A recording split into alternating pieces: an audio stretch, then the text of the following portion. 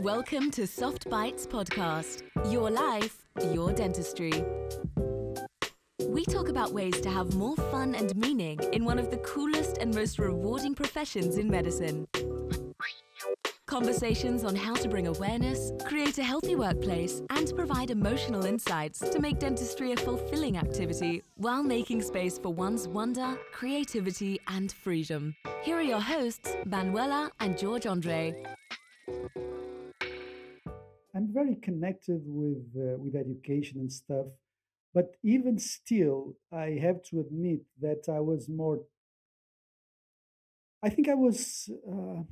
I don't know if it's up to date is the best word, but I find it more difficult to be up to date now than when I was 30, and I think that part of that has to do with my ego, with my experience slash But ego. That's definitely clinical expertise and self-confidence are different things. different things. I think Exactly, yeah. different But things. Okay. the thing is, but the problem is that sometimes when you are clinically successful, you tend to believe that you are like the superstar, right? And Yes. that's a dangerous place to be. And I mean, I try to think about that, but yeah, I think that yes, my clinical confidence and my clinical expertise in the fields that I feel confident, of course, they are better. But I think it's very easy to go to the other side, which is be um, extremely certain of many things, and yeah, that's what I think that ego has a lot to do with that, ego or excess of self confidence. Yeah, but it's very interesting what you said that experience will bring you to better diagnose. There's a passage on Loban Thun's book that he said that the child's mother has always a better diagnosis in pediatrics than the first year internship specialty doctor. It's very interesting. He says Yeah, they know. for the first, yeah, it's very interesting, right? So experience is really something that is important. So far, what we realize is that evidence-based dentistry is something that you can always rely if you have a doubt, no matter what the environment that you are, no matter how experienced, no matter how the younger you are, you can always rely on evidence-based dentistry tools to make the best choices for patients. And here information is key, right? Patient information is really, and if you are a little bit trapped, you can always rely on the motto of, I mean, you have to inform the patient of what's the best possibilities. And I think that's a good take-home message. Um, Another thing, there's a lot of research, and you've been on the research field for many decades. I mean, you've been. I'm certain that you are like a referee in many magazines and stuff. I get all the time emails of new journals popping up. There's a lot of even social media apps for researchers. You get emails every day to publish in this journal and to publish in that journal. Um, so what is there a financial interest behind that? And don't you think there's also an excess of research? And is all this research actually useful? And you've talked a little bit about this, but do you also have this point of view? There's this pressure just to publish just for publishing, and maybe there's some sort of interest behind that. And is that actually clinically helpful for dentistry? Yeah, that's a very good question because this is really a hot topic. We are facing today the first decades of the evidence paradigm were about trying to screen the evidence that exists, trying to distill it, separate what's good from bad, and everything was about the quality of the evidence. Does this evidence have quality? Is it good enough? The appraisal papers are very centered on what is the quality of this paper. It's good quality or it's a bad quality paper. But now we are turning to another. We are turning to another problem that emerged from there is we are learning and we are finding in this 21st century that despite the fact of having quality, much of the research and clinical research that is undertaken has no use at all for clinical decision. No use at all. This problem is called the study of the waste. So we talk a lot about, we live in a wasting world. We waste resources, we waste everything. And this is called research waste. This concept is called research waste because every time you're doing research, somebody's paying for it. That's the first concept. There is not free research. Research costs a lot of money. So when you are doing research that has quality, but at the end of the day is the repetition of 300 other studies that have been doing just alike, and we are studying things, spending lots of money to do high quality research, but that in fact will not have any use for clinical decision. So that should concern us as taxpayers and as and this happens because of many factors. One of the factors is the fact that you have many publications today from where to choose from, and many of them have arisen as what we call now the open access publications. And these publications, well, I'm putting aside predatory institutions, okay, of publishers, okay? So I get like 10 invitations a day in my email to go to this conference that will not exist or to publish in this journal that has no peer and good peer reviewing at all. So we'll put those aside. And let's stay, for instance, with open access publications, which are quite new concepts that is developing very much in the past years and over traditional publications. These publications have arisen because it was very difficult at the point of time. It is, or nowadays, it is very difficult to publish in classical journals, what we call this introduces a sense of frustration in researchers when you have peer reviewers that one is the good cop, the other one is the bad cop. That always happens. When you have somebody saying this paper is very good and the other reviewers say, no, this paper is very bad. And so there's a problem with peer reviewing. Peer reviewing is not paid. And there is something very strange happening in these classical journals, which is, once again, the evidence-based paradigm has enabled the uprising of editorial systems that guide the author to construct their publication, what we call constructing a good reporting, because you can have a good result with a good research, but you having a bad reporting, not reporting appropriately. And so journals have the prismas and the consorts. There are now many systems that the editors oblige the researchers to follow when they want to report their papers, with checklists saying you have to have this, you have to have that. But they don't provide it to the reviewers, or they don't force the reviewers to use those same objective appraisal and guiding systems. So peer reviewing is still much done ad libitum. It is done upon the will of the reviewer. And so this, and it's very strict and it's very unlogical sometimes. And it's bad. it's badly done from the scientific point of view, because when you have you cannot have two teachers appraising or marking the same exam and coming to different grades. So how can two different reviewers that claim to do it objectively and scientifically come to completely different opinions about the same paper? And this is very frustrating. And this enabled an industry to flourish, which was an industry that's saying, okay, we can speed this up for you.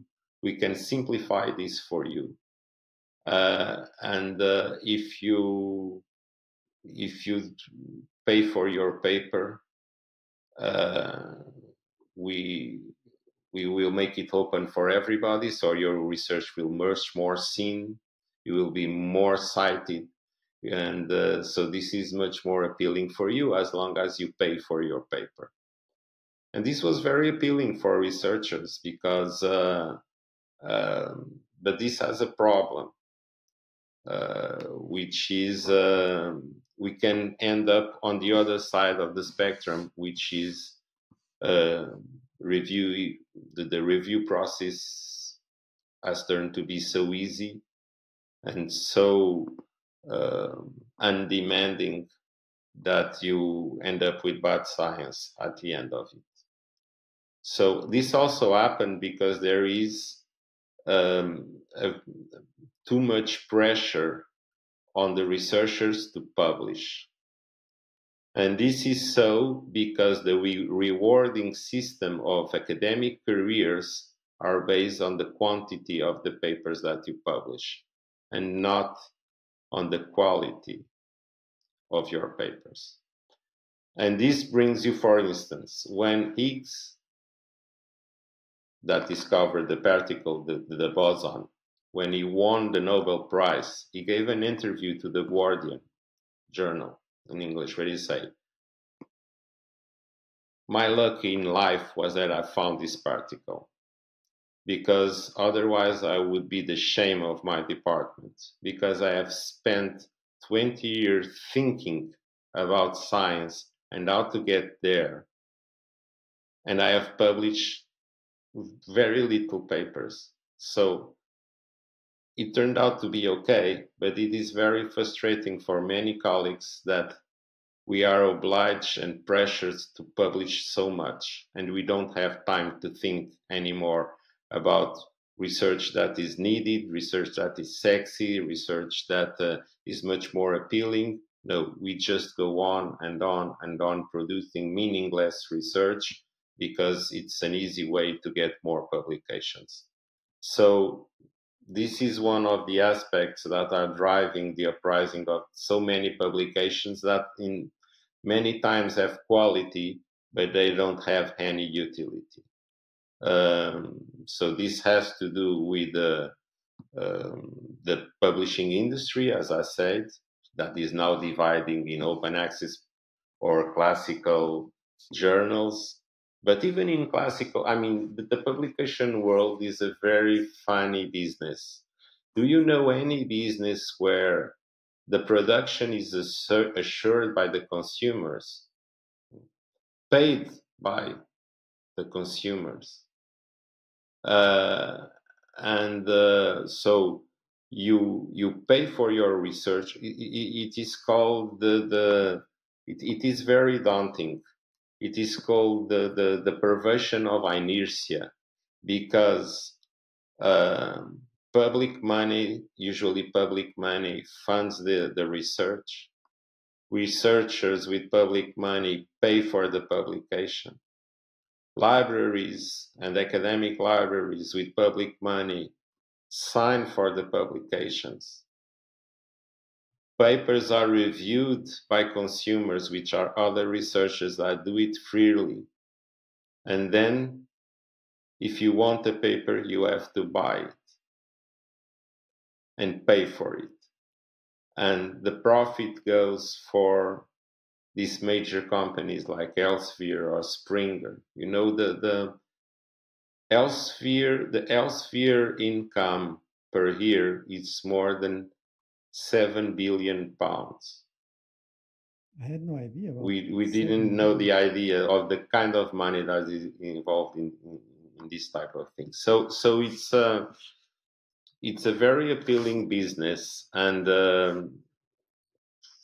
so they are responsible for this status quo of too many So publications, and you have to find basically, they news. collect. Let me just finish. The other problem is on the academia, which pressure the researchers also to provide quantity over quality.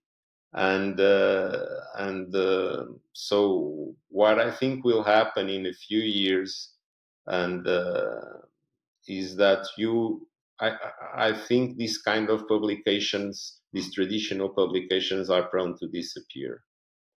What will drive the quality of the and the usefulness of research uh, will be electronic platforms where you can put your research in, and it will be your peers at the end of the day, which is the number of downloads your paper will have because it interests other people, that will make the importance of your research.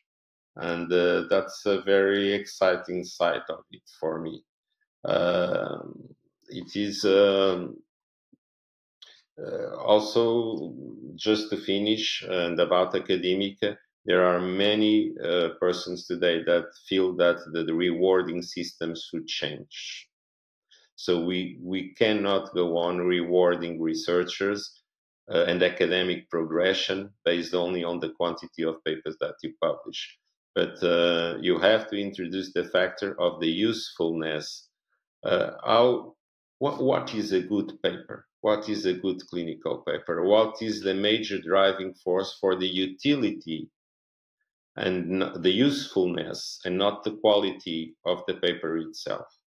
It's the kind of entropy changes that is going to provide to the current knowledge. If your paper is useful, it will provoke entropy on the vision knowledge. If your paper is very good but is not useful, it will go without provoking any change on the entropy of the knowledge base. And that must be there. We must develop tools that can assess the usefulness of your research instead of the quantity of your research. Okay.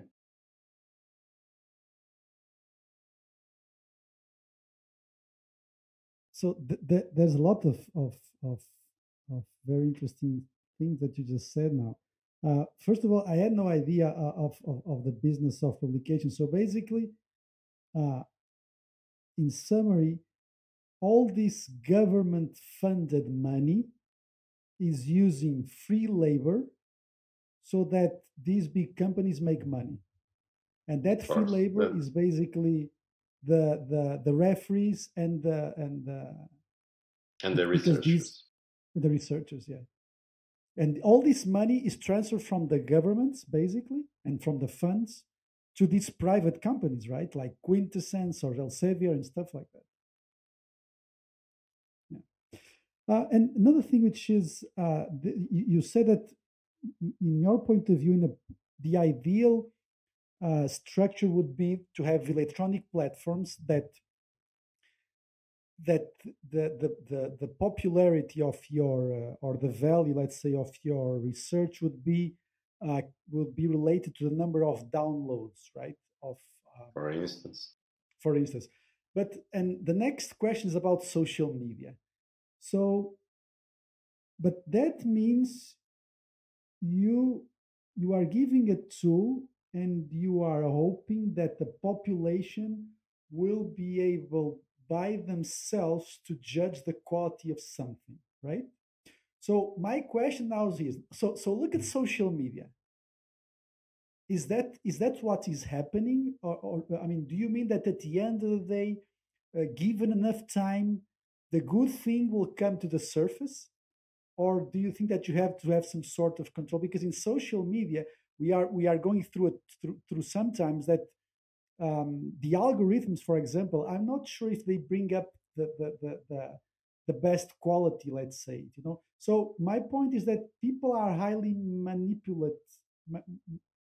manipulated by these algorithms. So I'm not sure that if you have a platform, and if you let people from themselves justify themselves to decide what's the best evidence, I'm not sure if that is the best tool. I don't know if this is the way that Yes, that you're thinking. I know what you're saying, but what I, well, let me try. It's very interesting the way you are putting it, because when we think about knowledge platforms and of free access, we think about peers going there to get the information they need. We don't think about general population, but of course, open science is open science, and this is one thing that we cannot escape from, which is for instance, in the European Union, there is this drive and this recommendation that all science must be made open in the next years, and weighting everything on the scale. At the end of the day, the open access will win because people have the right to access science, and that will bring us to the social media in a moment, because the cycle of knowledge is to end up in the population. It's not to end up. That's the uh, knowledge exists to make people's lives better, and the end destination of research is common people.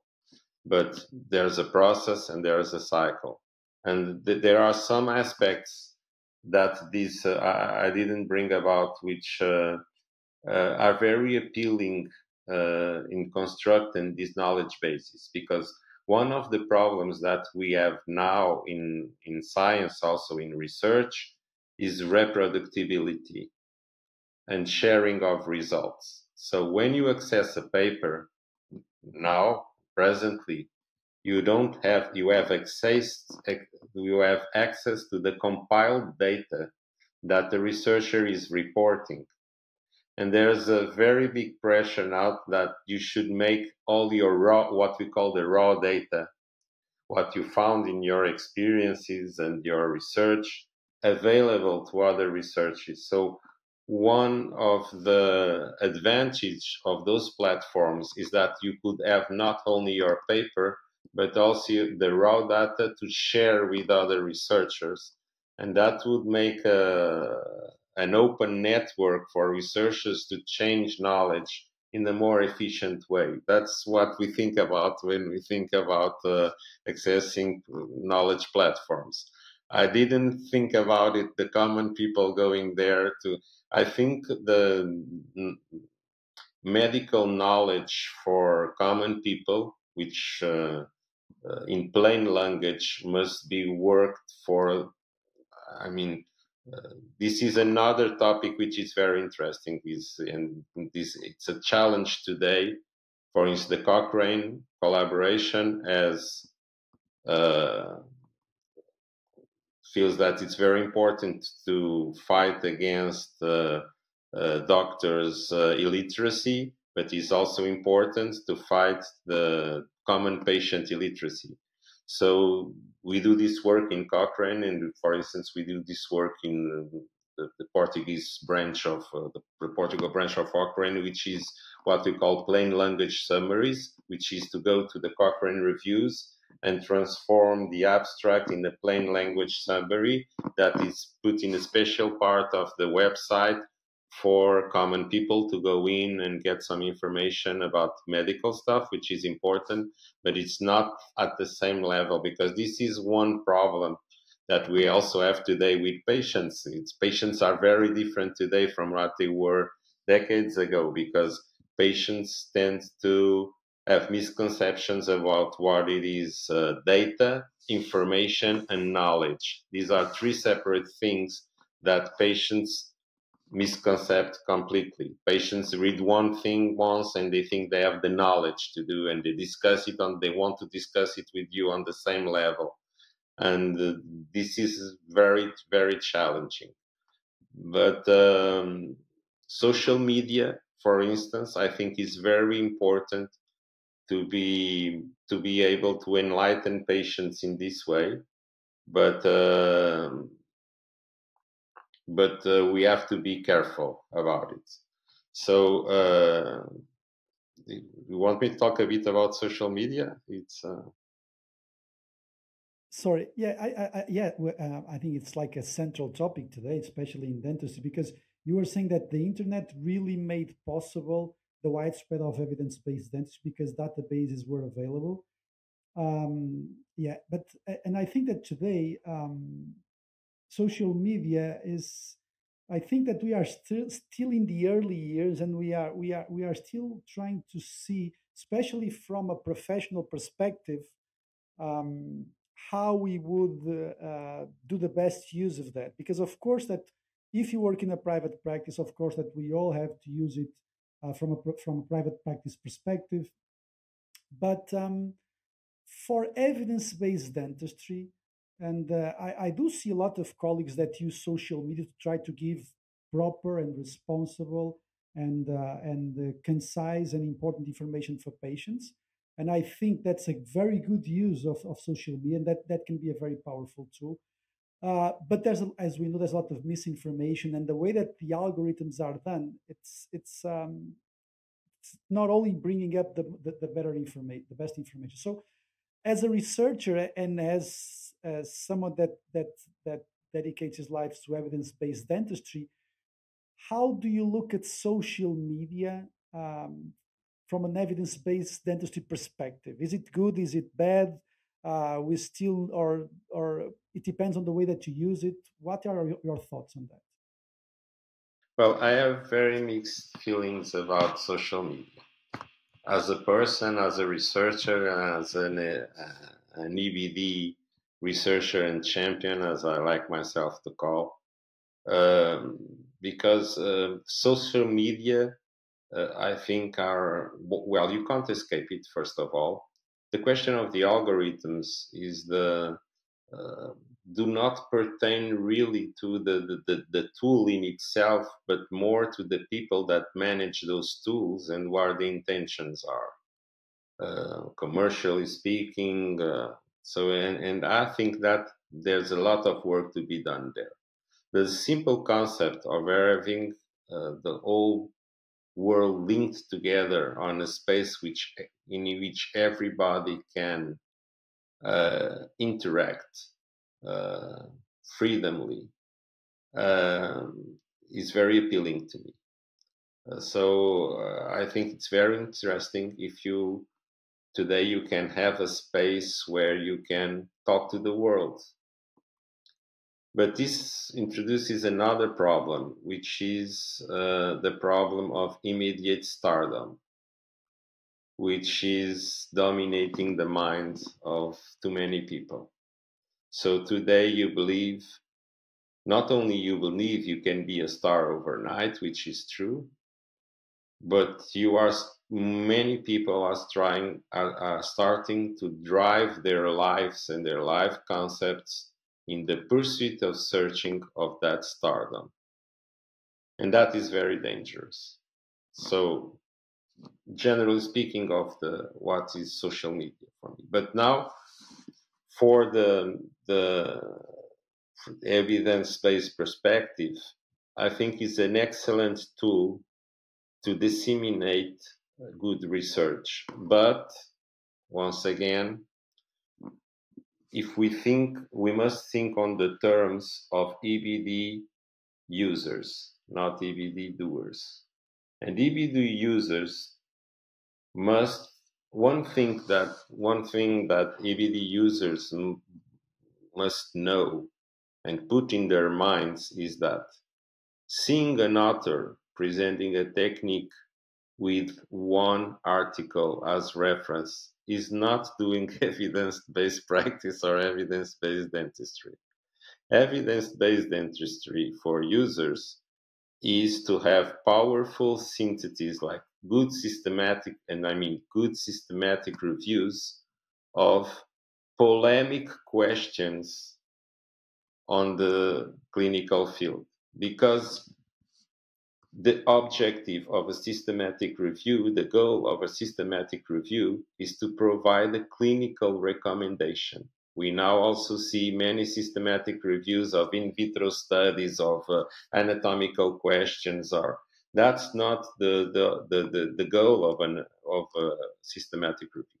The goal of a systematic review is to take one focused question, which is polemic, whereas clinical decision is concerned, and to screen all the evidence that exists in every database in the world, say what's good, what's bad, what is needed, what is not needed, what are the conclusions to take of this research that exists, and provide a recommendation with a knowledge base that is known to the one who reads it and can be reproduced by everyone that wants to reproduce that question, that search, and that work.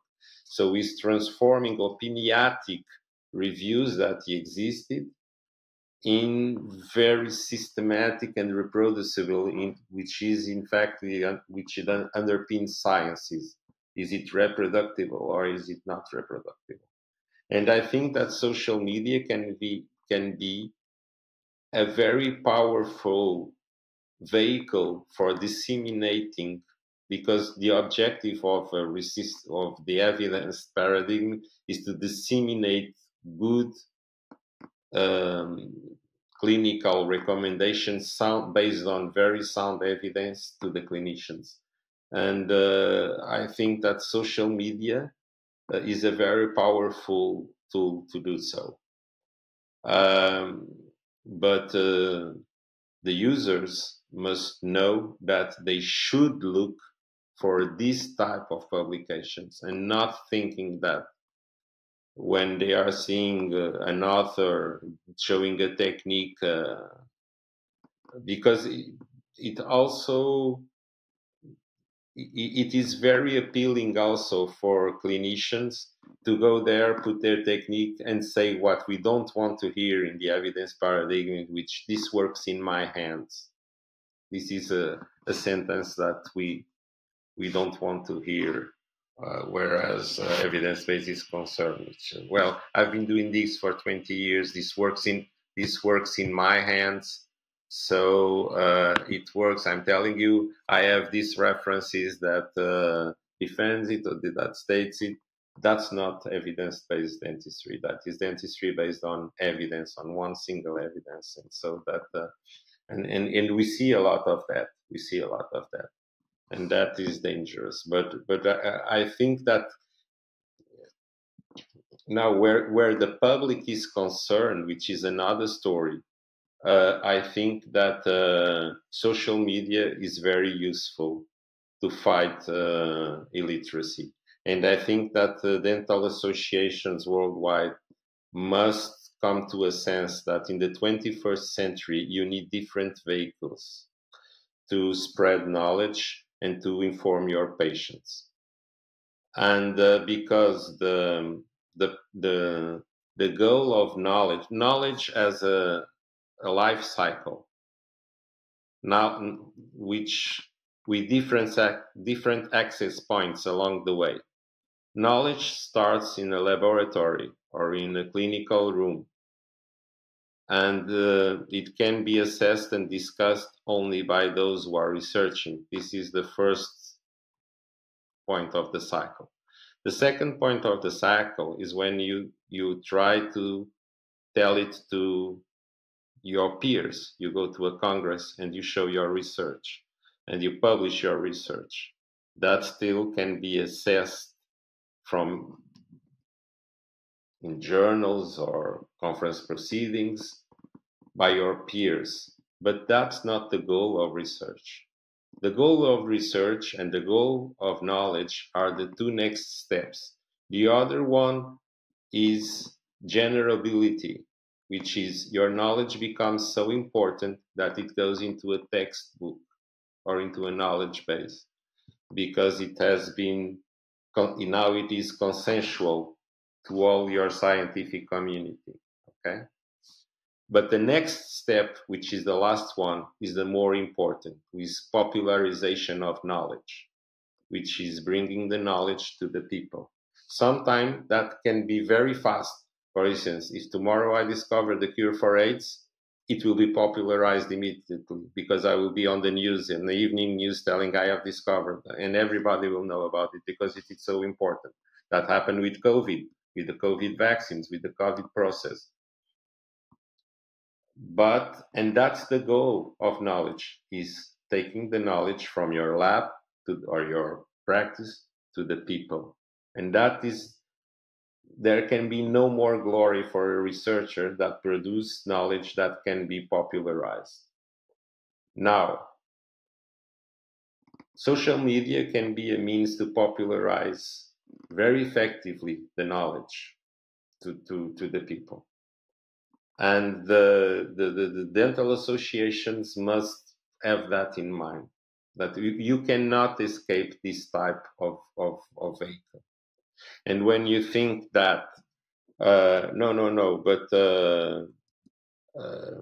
knowledge is to be shared among peers and among practitioners, this is an old way of thinking. And it's not right, it's not correct. You don't do science for your peers. You do science for the people. You do knowledge for the people. You do knowledge for bettering the people's lives. And I think that, for instance, and this has nothing to do with the evidence-based dentistry. I think that simply showing your cases on the social media can have a very powerful effect on bringing the attention of your patients to their own health problems and introducing in them the notion that they can have different alternatives and contact with those alternatives and those choices, and then of course go to a prediction. But if there was no social media, this was a process that usually it will take much more time. So I think it can be very helpful, but it must be regulated as everything. And we must draw a line, what is publicity, for instance, and what is illiteracy combat, but we have to, we as dentists and as a professional group must discuss these problems. We can no longer be enclosed with ancient dogmas and misconceptions and untrusty thinkings about new technologies, because the world is progressing. I mean, and we have to go along with it. And the next question is also about something that it's not regulated yet, so artificial intelligence and big data. And but how what is your opinion of how artificial intelligence and big data is already or will influence medicine and dentistry? This is a very interesting topic also. This is a very interesting conversation. You sorry, António, you see that we are dropping all the bombs on you at the same time, right? So yes, but we are attacking you basically. I mean, because all these questions, they are tough ones. I mean, this is not like a yes or no. I mean, you have to elaborate a lot, and so thank you for that. But we are dropping all the bombs on you. I'm hoping I'm meeting your expectations on my answers, but and giving interesting answers, because these are really interesting topics. There is a difference. I'm very glad that you have made this difference on big data and AI, because they are really different things. One has been around for much longer than the other. I will start by speaking a bit of big data. Big data and the sense we can. So having that is the first disruption that I say when I speak about digital medicine, there are three moments that are very disruptive. for me in the past years that I consider to be very disruptive. The first is the internet in itself, that enabled to construct databases of knowledge, of medical knowledge, which everybody can access. It enabled the evidence paradigm to be disseminated, to get to everybody. This was very important and very disruptive. The second is big data. Big data is possible because of supercomputing. And supercomputing and the ability to manage large quantity of data has enabled us to make sense of things that we knew and we tried to master for many years. For instance, we have discovered how to sequence DNA we discovered DNA in the 50s, in the 60s and 70s, we know how to sequence DNA. We had this Human Genome Project, but we didn't have computers which were powerful enough to make sense of all the data that was generated by these techniques. And what big data enabled us to do, which is very disruptive, is to be able to make sense of all the physiological data that we have access today. So all these omes that we have, the microbiome, the metabolome, that we can now see how cells talk to each other, how the molecules are expressed that enable cells to talk to each other. For instance, this is only an example. I will give others of the applications of big data, which are very disruptive. Can help us make sense of how our physiological complexity is working on a real time, and this is very important because this is going to enable personalized medicine. So to know a human being as a single unit, which is how is it working, how are its characteristics, and make sense of all this astronomical quantity of data that it produces. So this is very disruptive and it's very important. But it's not only. Today we have the notion that health records, electronic health records, are developing very fast, and that will help us to make sense of. That will completely change the way we do clinical research. One of the problems of clinical research is that it has very limited external validity. When I was talking at the beginning of our session, saying that one thing we want to know is to whom these results will apply. What is the kind of patients, the nature of the patients, or the settings, or that these results can be applied to. This is one of the great handicaps of clinical research, because clinical research, which is traditionally done in academic settings or hospital settings, which are settings that are very different from the common setting, you choose your patients very well. You treat your patients in a very special manner. These patients are treated by highly expert clinicians. And at the end of the day, you have spent a lot of money to produce research in a setting with a patient and then by a researcher that doesn't exist elsewhere, but only on that setting. So the external validity, and that's one of the problems of the randomized clinical trials, is that you spend a lot of money to get to a conclusion that can be applied to a very narrow set of patients. Now, with big data and good electronic records, and by good electronic records, we mean that 70% of the patients nowadays carry their own clinical data with them. They are going to measure it on real time from the moment they are born to the moment they will die permanently. The Apple Watch will get your heart rate, and that this is all clinical data that is being stored and it's meaningful on every patient. When you go to a chat on the internet, to the Facebook, and you say, I'm taking this medication, it's giving me a headache that I have never experienced, is a clinical data, which is on. So this is what we now call real world evidence.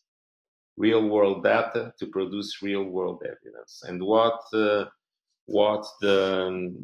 big data will enable us to do is to compile this evidence and to construct these very large health data sets and to go and get this data and produce evidence without the need to recruit patients to do specific clinical. So I think that the randomized clinical trial, for instance, will not exist like in 10 years. So, and if you see, you have in Europe now, you have more than 100 new companies that are, their focus is on getting health data. So when, for instance, each one of us in our clinical practice is sitting on a gold mine, which are the health electronic records of our patients. And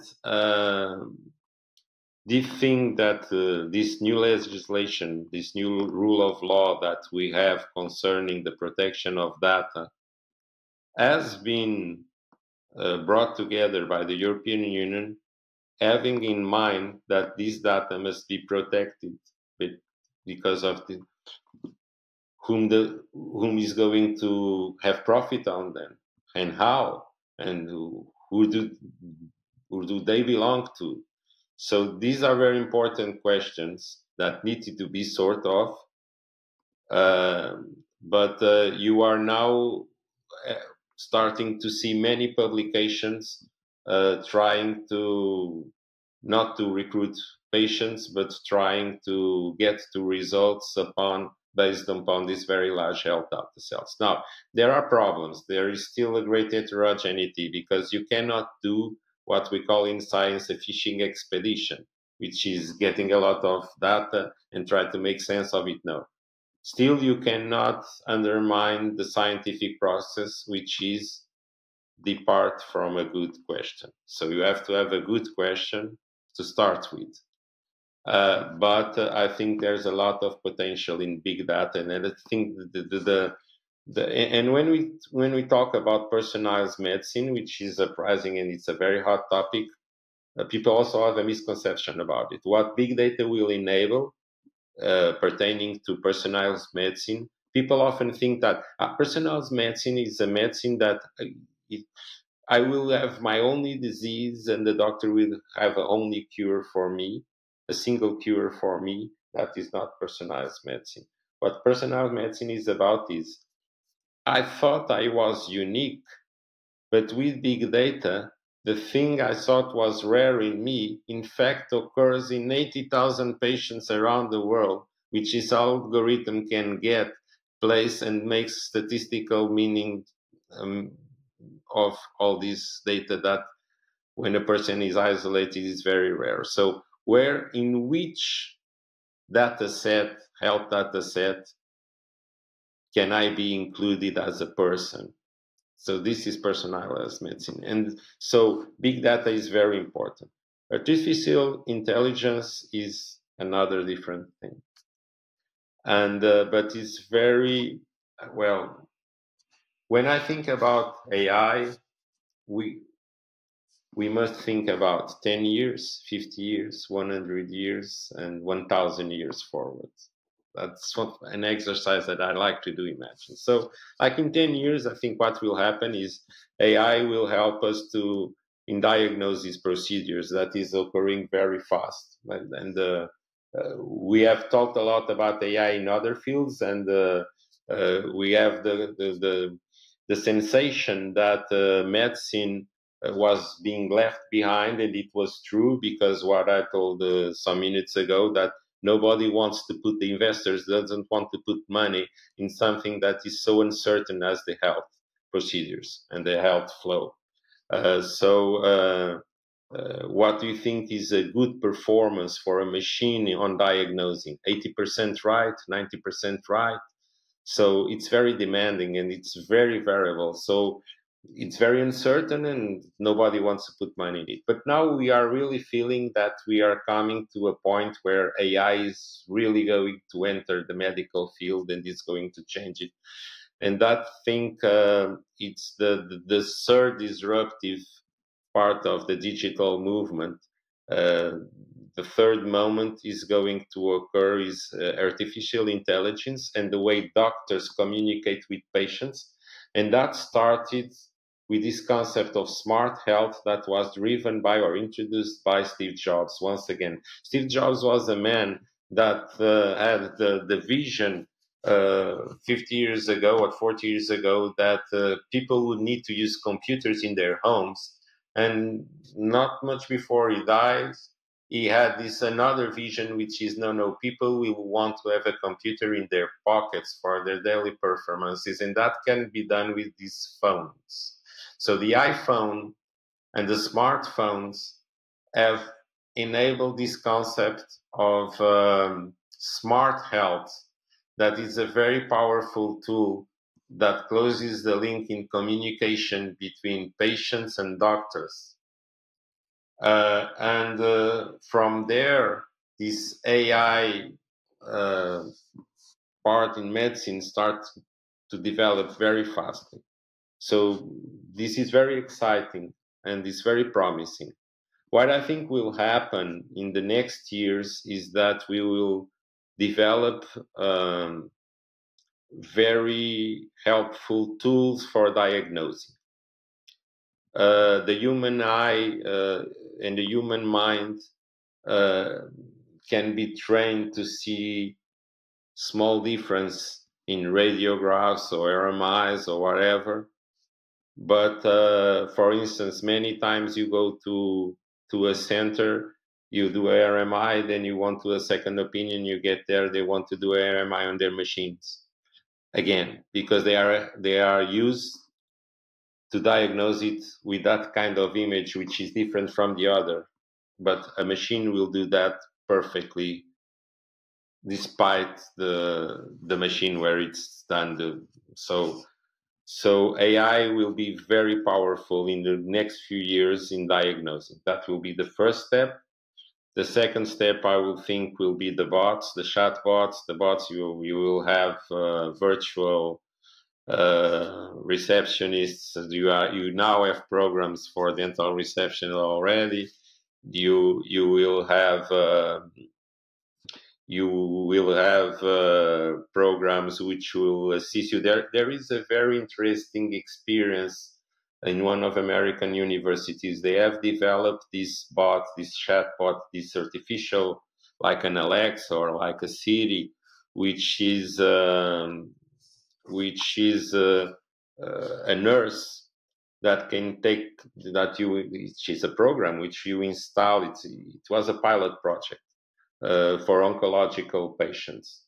And you install it in your computers, and it goes through all your system, your phone, your computer. And so you are a cancer patient, and so you are on the internet, you talk to your nephew, and then you go through your photographs, then you go to the park and you feed the ducks, and then you come home and you start to feel depressed.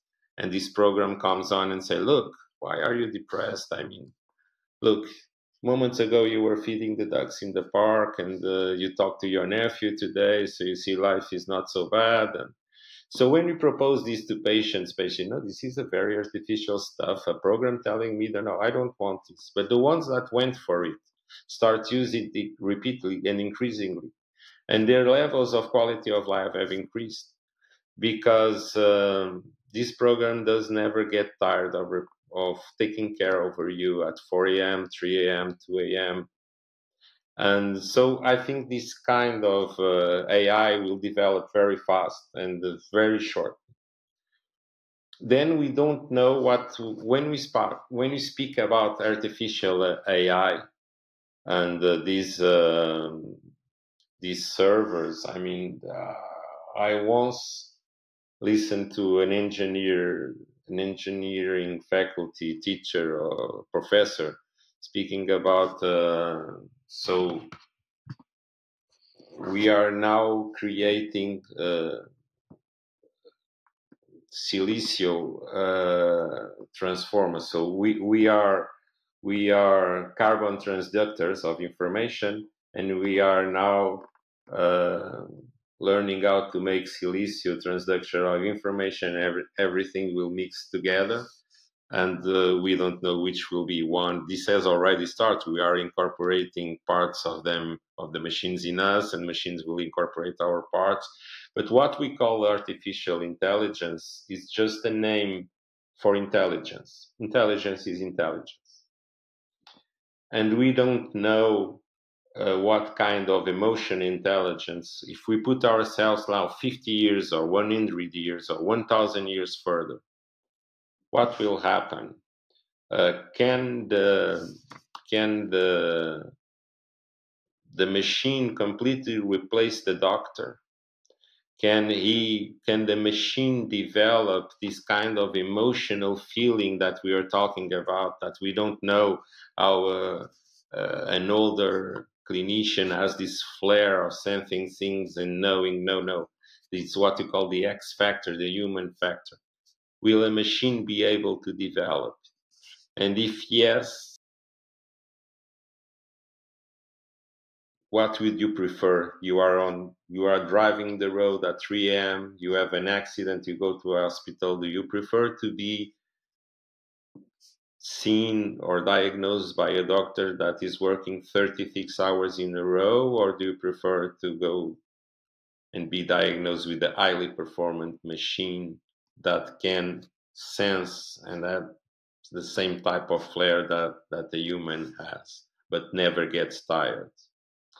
So you really don't know what's going to emerge. And to the question that do you think that the machine will be able to completely replace man?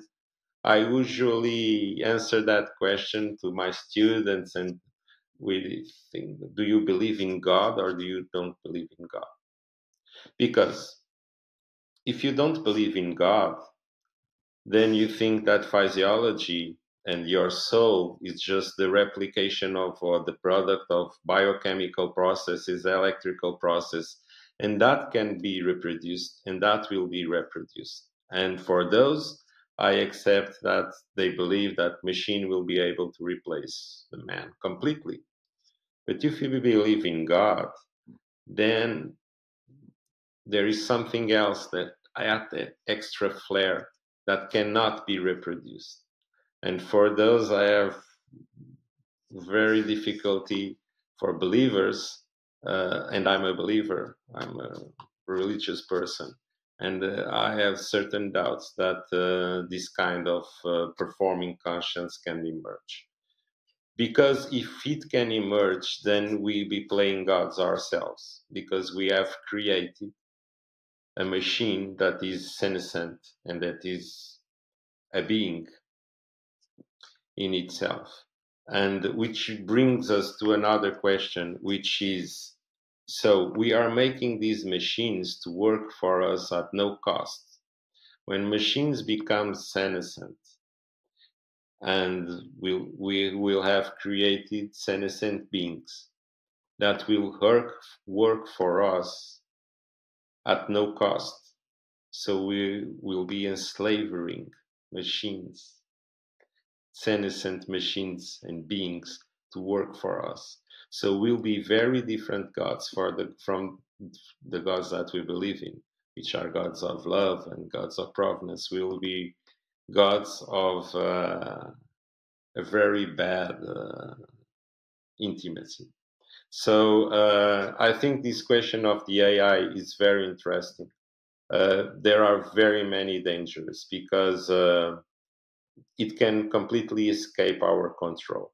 And if you have seen the conference by Yuval Harari, it's very interesting because language is what makes us different from the rest of everybody, everything else on earth. It's our language. But a supreme being more intelligent than us will have the need to use a completely different language that we won't master. And at the end of the day, playing tricks, wanting to be God, can really explode in our face and lose completely control, and we're being dominated by losing this sense of language that we have, or by powerful languages. So it's a very interesting, but in the immediate future, I don't think it will happen. but I think we will have this very interesting tools that will help us to make better diagnosis. I mean, the 5 areas that are thought will be the very hot topics in dentistry for the next years will be rapid prototyping, augmented reality and virtual reality, personalized medicine, telemedicine, and big data and AI. So these are really the fields that integrated with each other. For instance, the artificial intelligence, the augmented reality, and the virtual reality, will they be not only be able to uh, also be a vehicle to substitute the doctors, but for instance, the professor at the universities. How will augmented reality and virtual reality cope with the future of teaching at universities, for instance, clinical teaching? Can it change it? I mean, we have to wait and see.